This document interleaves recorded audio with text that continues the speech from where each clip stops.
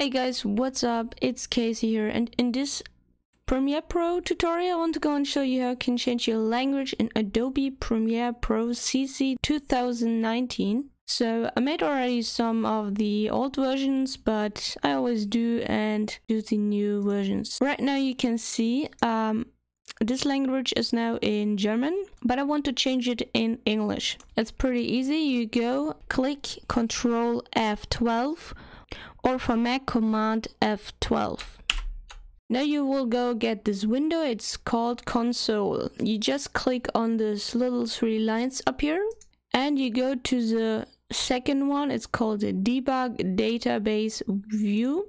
Here you can go and find a lot of things here. We are just looking for application language, and just go through this list and look for application language, and here we can see here it's called application language.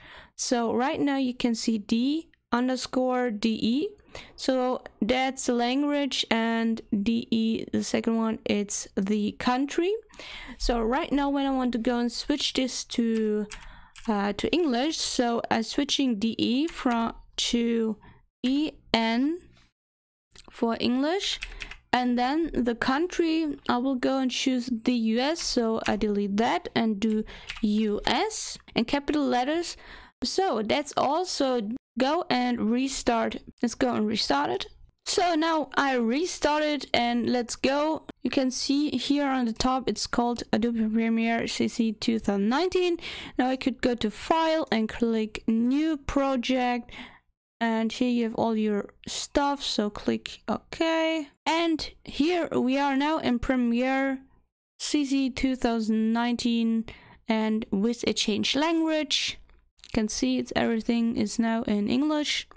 So now when you want just to switch back, go to Ctrl F12 and do the same thing. But I don't want to do it right now, so yeah, just switch it back to the original. I think you can look up somewhere the what you need to type in here when you have another language. I hope you enjoyed and appreciate a like, a comment, and if you haven't subscribed, subscribe. I hope I see you at my next video. Check out my other videos if you have another version like CC 2018 or other ones down below. Bye bye.